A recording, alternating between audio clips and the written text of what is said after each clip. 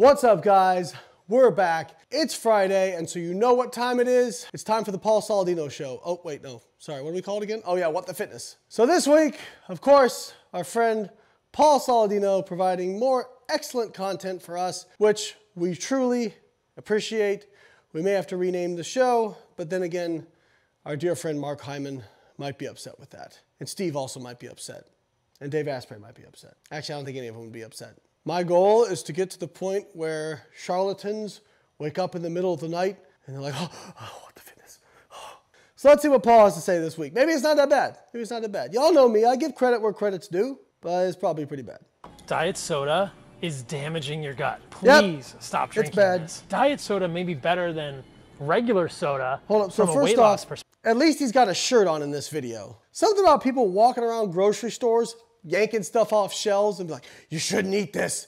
And then, like, have you guys ever noticed that every single person who does this has them crazy eyes where they're like, you don't want to eat this. So I don't know, maybe it's just me. Diet soda may be better than regular soda from a weight loss perspective, but I don't know how anyone can possibly encourage or condone the drinking of this diet soda or any drinks with artificial sweeteners in them. There is solid evidence that artificial sweeteners like aspartame, sucralose, and saccharin negatively affect communication between bacteria within the gut. And he cites in order an for in the vitro bacterial study. populations in your gut to be healthy and balanced, they need to be able to communicate with one another. They do this with a process called quorum sensing, which is a bit like all the bacteria in your gut sending text messages to each other. Artificial sweeteners inhibit the process, essentially imbalancing bacterial populations in the gut. And we know that a balanced microbiome is essential for optimal health. Why are you drinking diet soda? So credit where credit's due.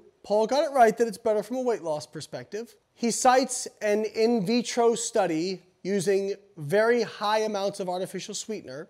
So if you think that in vitro studies, Petri dish studies, are more important than human randomized control trials, then I have a bridge out back that I would like to sell you. So what did the human randomized control trials say? So basically the latest human randomized control trials suggest that artificial sweeteners may have an effect on the gut. So there were two studies originally that came out in humans that showed no effect of artificial sweeteners on the gut.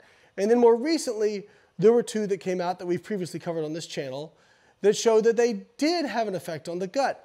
However, here's the problem. This effect on the gut, we are not sure if it's bad, neutral, or positive. An example of that is with aspartame. They actually found that some of the species of bacteria that it increased actually were associated with lower rates of obesity and better insulin sensitivity. And in another study, they showed increased production of a fatty acid called butyrate with this change in the gut.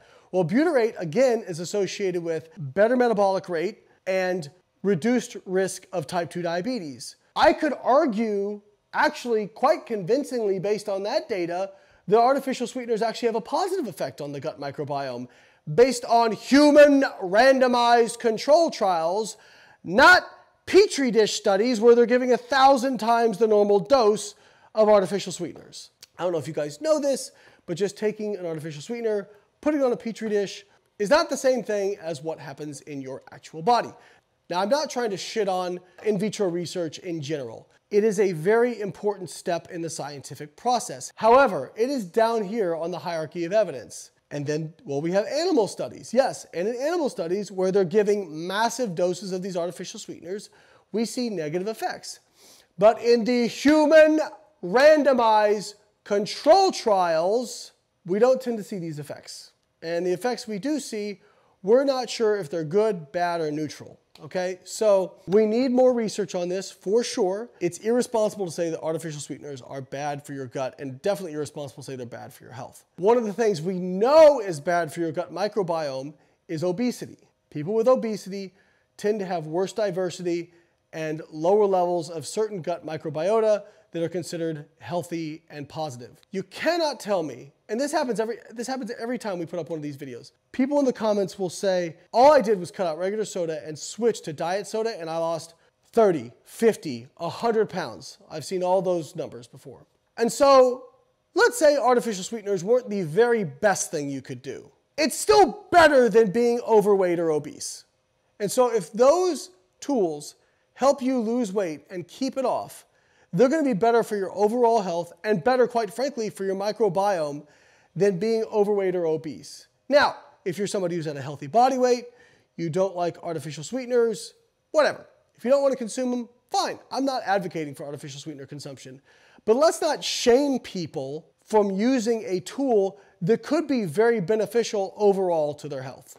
As per usual, Paul cherry picking his studies. Anybody wonder why he picks out an in vitro study as opposed to the human randomized controlled trials that exist? There's one of two possible explanations. Both are not very good.